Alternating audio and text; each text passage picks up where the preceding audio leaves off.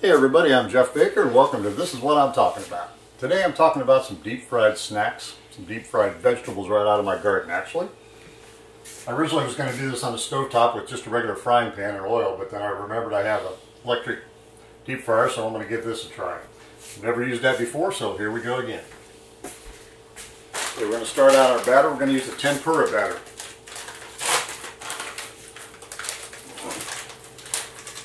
Pour some of the powder mix in here. And instead of water, I'm going to use cream soda. Some nice ice cold cream soda to mix it up with. The reason I'm using cream soda instead of water, a couple different reasons. One of the reasons it'll aerate it and hopefully give it a little bit of a more of a crispy batter when you're deep frying. And also, it'll add a little bit of a sweetness flavor to it.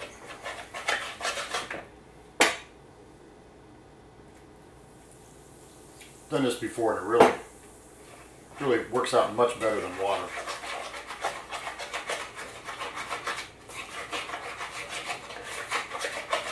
And also to the batter,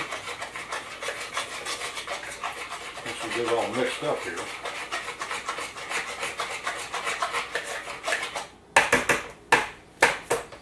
I'm also going to add some panko breadcrumbs. Panko breadcrumbs are the Japanese real fine breadcrumbs. So hopefully this is going to give it a nice little coating. Never actually used the panko with the batter before, so I'm not sure how this is going to come out, but I think it's going to be good.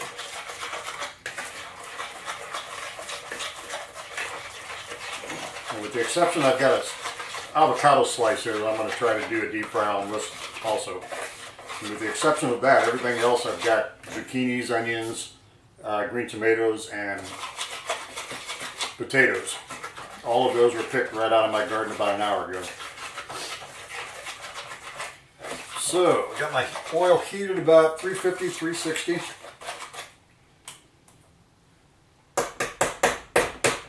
We'll see what kind of consistency we get here. I'm going to save the green tomatoes to last, and I'll tell you why I should say, once we get to that point. Put a couple of these small zucchinis in here.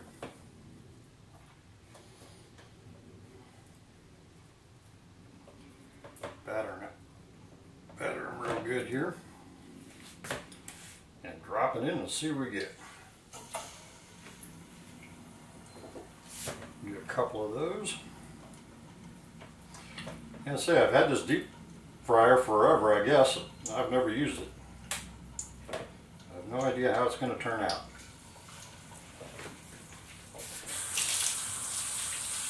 Instead of onion rings, I'm going to do what I'll call onion bites. Give you an idea what I'm actually putting in there right now.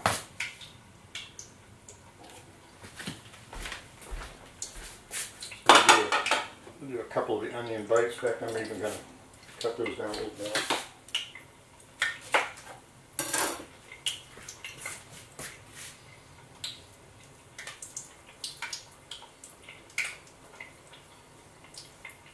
Probably should add a little bit more soda to this because it's pretty thick and it's hard to coat here. Matter of fact, I think I'm going to do that.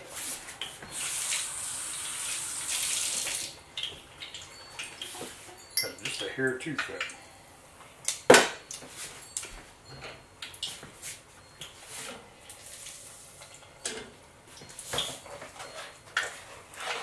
The longer it sits, the thicker it gets.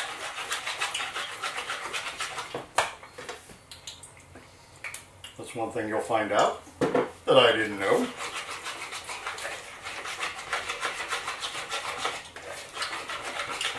Let your batter just sit around, it just turns into concrete.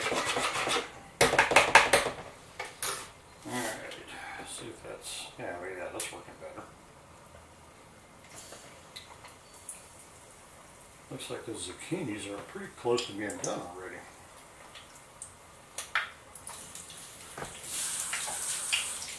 problem with doing this is it's kind of messy. Oh yeah, I think we actually are done.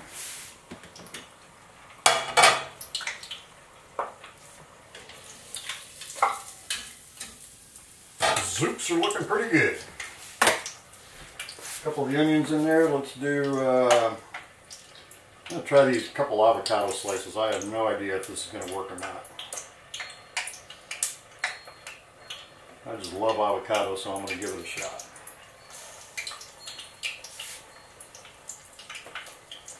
Like I said, I've got my oil heated about 350, 360, according to the package directions.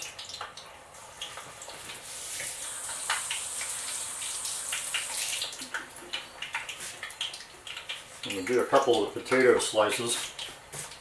Got the potatoes sliced about silver dollar size, maybe poker chip size. Poker chip, yeah, about chip size. I can call them chips of potato.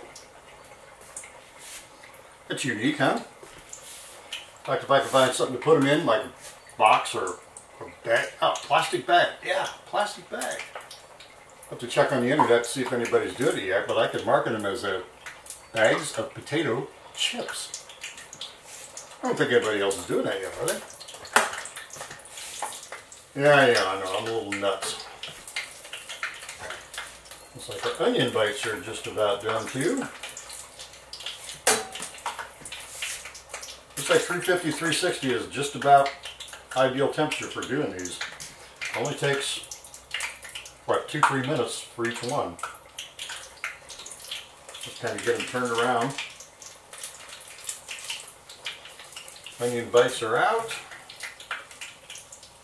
I'm only doing a couple of each one of these for the time constraints here. I'm going to pull the avocados stuck to the pan here. Actually, I think those are going to work out pretty darn good.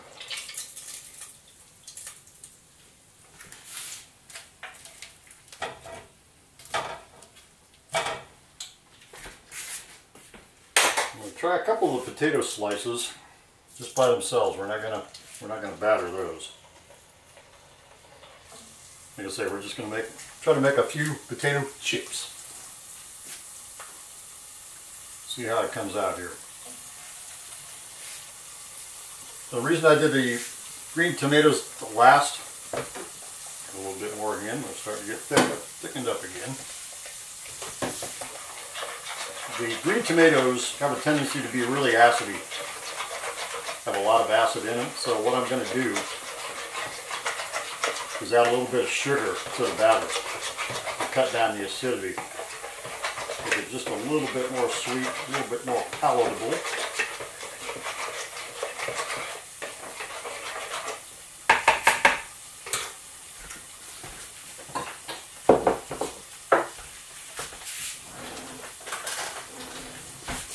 And maybe, I don't want to do coffee creamer.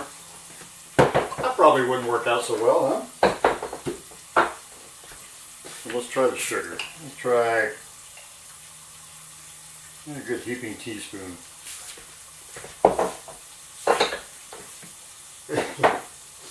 Coffee creamer might not have worked.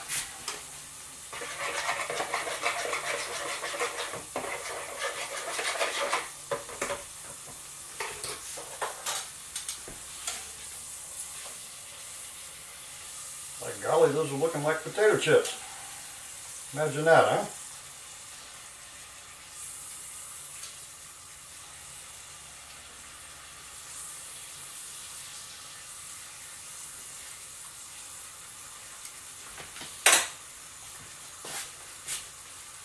Alright, we got the sugar mixed in with the batter here.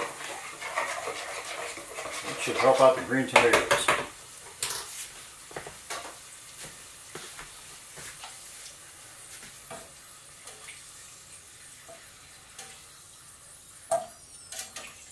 It's actually working out really good. So, we got two different types of tomatoes here. I've got a beef steak. We'll try that one.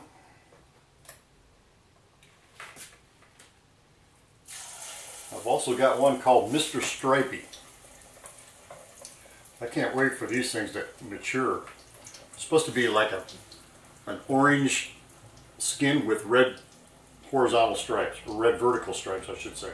The picture looks really cool. Hopefully that's what they actually look like.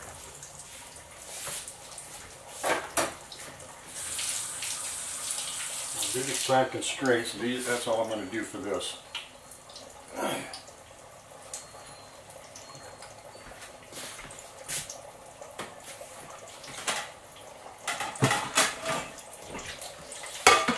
Those ready.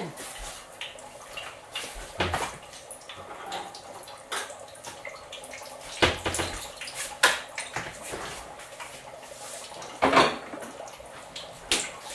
little bit of ranch dressing. A little creamy ranch.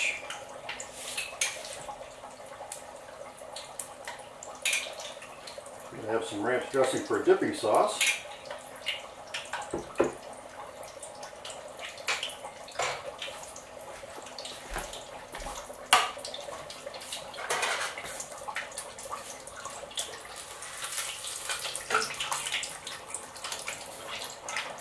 These green tomatoes are going to be looking mighty good here.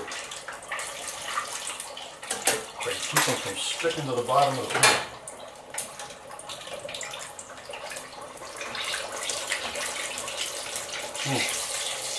Not sure what the key to that is.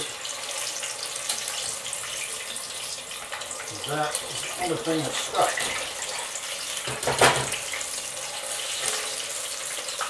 I'm not sure why that happened.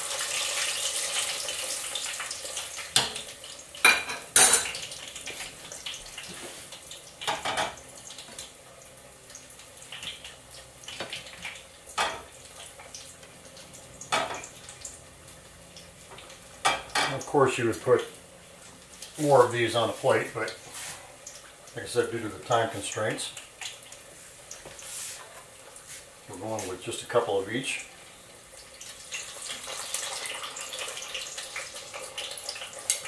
Whew, these fried green tomatoes are looking mighty fine.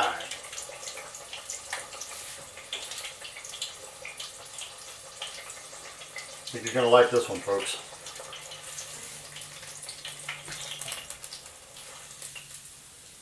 Well, what do you think? I think it's looking pretty good. Get the oil off of those. A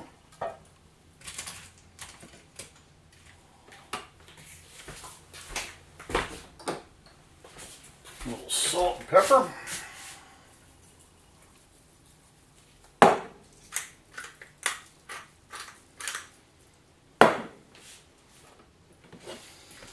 Alrighty folks, what do you think? I'm thinking it's looking pretty darn good to myself. Whoops. So we have some deep fried zucchini, some potato chips, deep fried onions, deep fried avocado, deep fried green tomatoes. I'm going to take a bite of the green tomato.